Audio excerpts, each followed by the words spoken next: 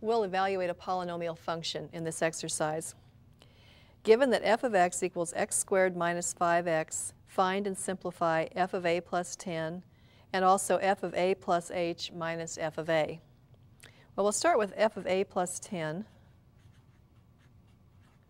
And we will substitute a plus 10 where x appears in this function. So we'll write this as a plus 10 squared minus 5 times the quantity a plus 10.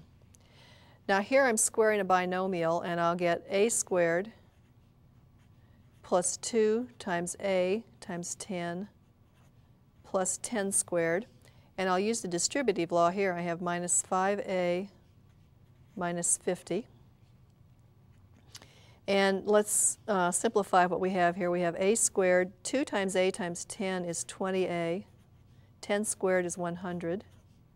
And then we have minus 5a minus 50. And now we need to see if we can collect like terms. There's only the one a squared term, but there are two a terms, so I can collect those. I'll have a squared. 20a minus 5a is 15a. And then I have 100 minus 50, which is 50. So f of a plus 10 is a squared plus 15a plus 50. We're also asked to find a second thing. We are asked to find f of a plus h minus f of a. Now let's start with f of a plus h. I find that by substituting a plus h for x. So we'd have a plus h squared minus 5 times the quantity a plus h. And then we're subtracting f of a. So I'm substituting a for x, and we're subtracting then a squared minus 5a. And notice that we need to use parentheses to indicate that we're subtracting this entire expression, a squared minus 5a. Now let's square a plus h. We get a squared plus 2ah plus h squared.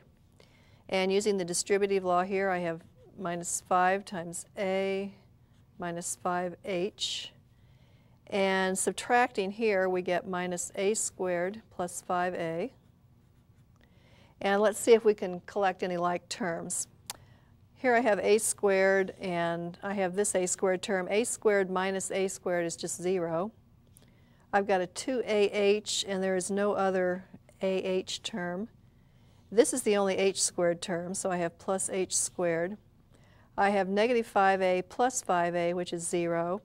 And then I have minus 5 times h for the third term. So this is f of a plus h minus f of a.